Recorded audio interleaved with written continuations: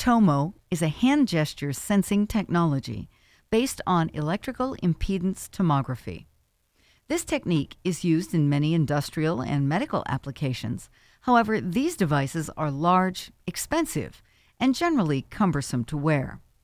Our version is low cost, can be small and low powered, and is non-invasive, allowing for integration into worn consumer electronics such as smartwatches and armbands.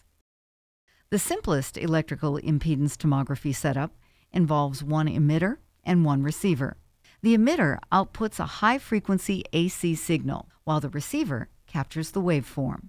This data can be used to calculate the impedance between the two electrodes.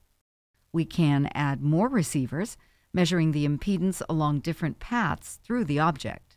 We can also multiplex the transmitters and receivers to create many combinations of paths. With enough data, we can compute a 2D image of the arm's interior impedance distribution. The more electrodes, the better the resolution. Here you can see a basic test of our system using a bath of water. If we dip a cylinder made of plastic into the water, you can see a red circle appear on the visualization, denoting the location of a high impedance object. Alternatively, metal, which is conductive, produces a low impedance signal, visualized here in blue. We built a prototype sensor band with 8 electrodes, which transmits data over Bluetooth at 10 frames per second. This band can be worn on the wrist or arm.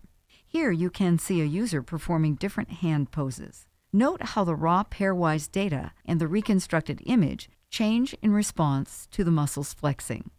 From this data, we derive a series of features, which are passed into a machine learning classifier, which performs live recognition.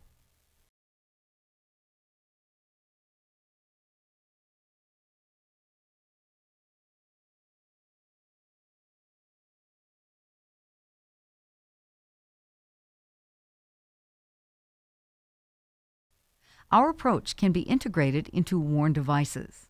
As a proof of concept, we modified a Samsung Gear smartwatch with electrodes along the strap. We believe our technology could augment smartwatch interactions with hand gestures.